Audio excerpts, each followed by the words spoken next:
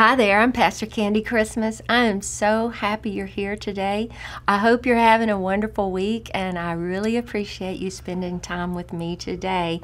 Today, I want to talk about Philippians chapter 4, verse 7, and it says, "And the peace of God that surpasses all understanding will guard your heart and minds through Christ Jesus." I want to extract the word surpasses here. The word surpasses in the Greek is huper-echo. The word huper literally means over, above, and beyond, and it depicts something that is way beyond measure.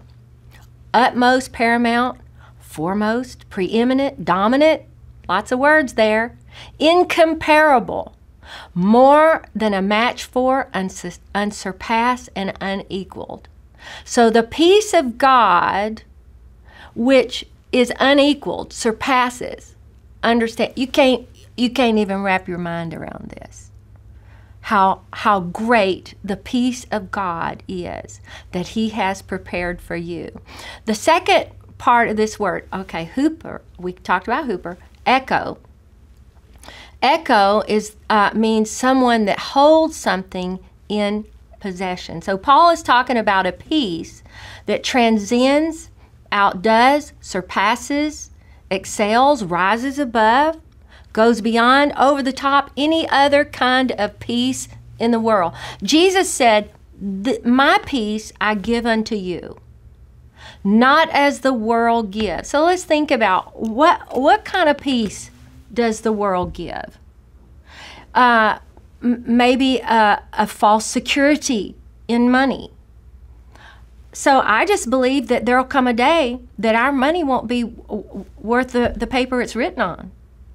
So we better have peace that is in Christ Jesus, not in earthly things. The world gives peace through medication, but after 4 or 6 hours, something like that, the medication wears off. But this kind of peace, it outdoes and it surpasses all understanding because it doesn't wear off. There is no expiration date on the peace of God. The peace of God will carry you through every trial, through every tribulation, and then maybe you go through this different situation. There's no expiration date. And God said, "Well, hold on a minute. I could give you peace for all that, but this is a new situation, and I don't have peace for that." Oh no, it passes understanding, and it transcends all situations. I'm thankful for the peace of God. Your peace and my peace was so important to Jesus Christ that when He died on the cross, not only did He die for our sins, and oh, I'm so thankful that He died for our sins. Not only did He take stripes, that with His stripes we were healed. Thank God for healing. I've been healed many times. But He also took the chastisement of your peace and my peace upon Him. He made provision for our peace upon the cross of Jesus Christ. And I'm so thankful. I'm so grateful for the peace of God, that in any situation, whatever we're going through, the peace of God is with us. Now, let me show you this. You're going to love this. It says, it will keep you. This word keep is the Greek word phoreo. I'm not very good at Greek. It's all Greek to me. But it's a military term that expresses the idea of soldiers who stood faithfully at their post at the city gates to guard and control all who went in and out of the city. So you've got the peace of God guarding your rest, your sleep, your peace of mind, and anything that tries to invade your city walls, if you will, with financial trouble, news about your children, a doctor's report, The peace of God is like a military soldier that stands around you and says, not today. You're not going to steal her peace. You're not going to steal his peace. You're not going to rob them of the serenity of God in their lives. I remember, I think I told you this not long ago, that when I was a young girl, my dad bought us a lion cub. I don't know, I was 17, 18 years old. And I went to Lion Cub School 101 here. I learned a lot about lions, some things I didn't want to know. But my dad had a saying. He said, you can take the animal out of the wild, but you can't take the wild out of the animal.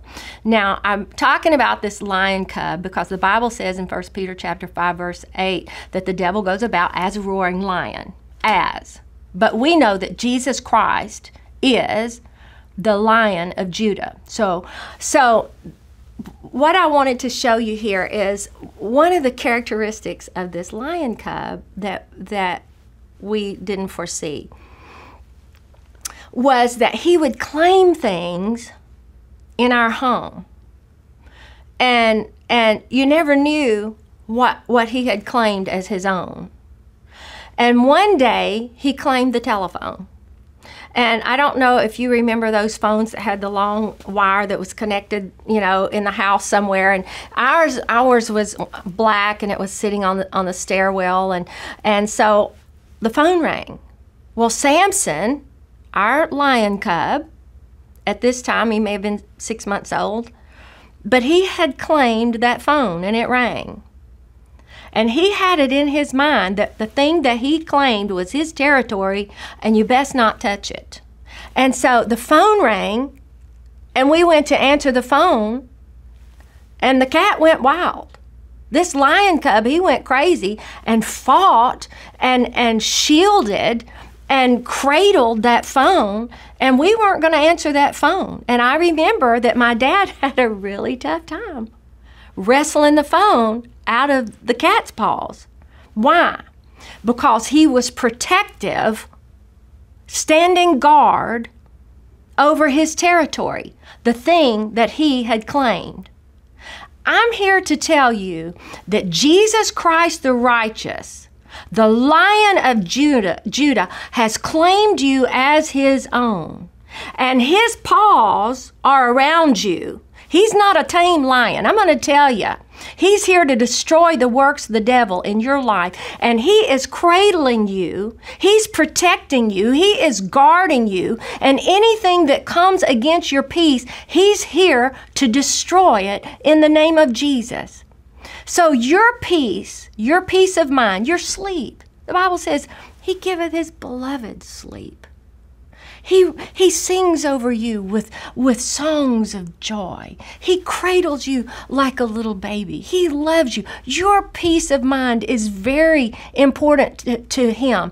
And the things that pertain to you, those things that you have given to him, are important. He's trustworthy today, friends. He is trustworthy. But I just wrote down some verses of scripture that I thought would bring you comfort today about peace. I want to read to you Psalms 29 and 11. This is King James Version. It says, "The Lord will give strength to his people. He will bless his people with peace." John 14:27. This is an ESV, but I like this. I like this translation. It says, "I'm leaving you with a gift, peace of mind and heart. The peace I give is a gift that the world cannot give. So don't be troubled or afraid." I like this one. Isaiah 35:4. This is a New King James Version. Says, "Say to those who are fearful-hearted, be strong, do not fear. Behold, your God will come with vengeance. With recompense of God, he will come and save you." Don't you love that? He will save you from all your distresses. Psalms 32, 7 and 8, this is the NLT, New Living Translation, says, "For you are my hiding place. You protect me from trouble. The Lord surrounds me with songs of victory. The Lord says, I will guide you along the best pathway for your life. I will advise you, and I will watch over you. I want you to know today that the peace of God, that God Himself is protecting you. He's got His angels around you that are ministering spirits to minister peace to you today. I just want to pray for you, if that's all right. Father, in the name of Jesus, Lord, I pray for every person, every one of your children that is watching today, and I pray that the peace of God will rule in their hearts and in their minds, that nothing will be able to disturb their peace and their rest. Father, I pray against every demonic force that comes to wake them up in the night with fear, to give them heart palpitations and anxiety. I bind you in the name of Jesus. I loose the peace of God upon your life, in your mind, in your heart, in your family, in your body, right now, in Jesus' name. If no one's told you they love you today, I do. I'm thankful for our time together, and I hope you have a great week.